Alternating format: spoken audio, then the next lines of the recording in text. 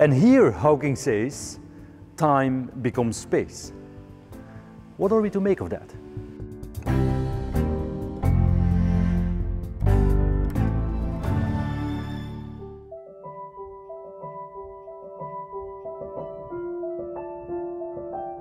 I am Thomas Hertog. For 20 years I worked with Stephen Hawking. When he visited my home university in Leuven in Belgium, I showed him this plate. So, welcome to the birthplace of the Big Bang. Dear friends, Stephen. Well, birthplace, this is the place where Georges Lemaître conceived of the notion that our universe expands, that our universe is in evolution. Lemaître's Big Bang was a game changer. It was the biggest revolution in our physical picture of the universe since Isaac Newton unified the heavens and the earth in the 17th century. Lemaitre was familiar with Albert Einstein's new theory of gravity. In 1927, he was the first to understand that Einstein's theory predicts that the universe expands, and hence that galaxies are moving away from each other. This is one of the most significant documents of 20th century science. These graphs capture the core of Lemaitre's work. Each curve represents a different expanding universe. And here in the bottom left corner, he writes t equals 0, the zero of time. That is the Big Bang. In one sweep, this raises a new mystery. Which of these universes should be ours?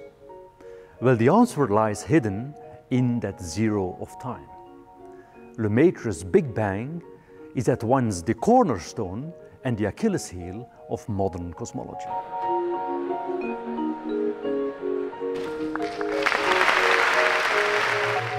Can you hear me?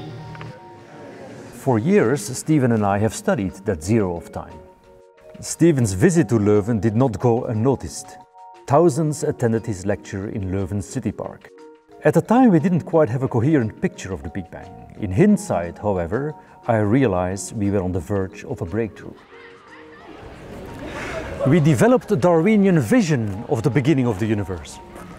When you delve into the Big Bang, you find a deeper level of evolution, a level at which the laws of nature themselves change and evolve. The laws of nature branch out in the earliest stages of the universe. Gradually, the forces and particles we have today develop: the force of gravity, the dark forces, and eventually the nuclear and electromagnetic forces. So the Big Bang in our model is not merely the origin of time, it is the origin of the laws of nature themselves. Is this correct? We must be careful.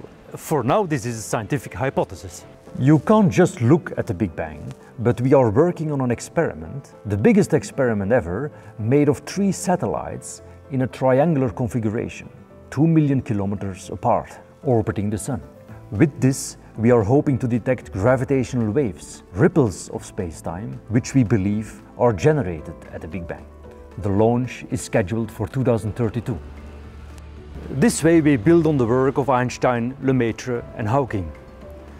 The idea that we might be at the eve of unlocking that deeper level of evolution hidden in the Big Bang is a fantastic prospect.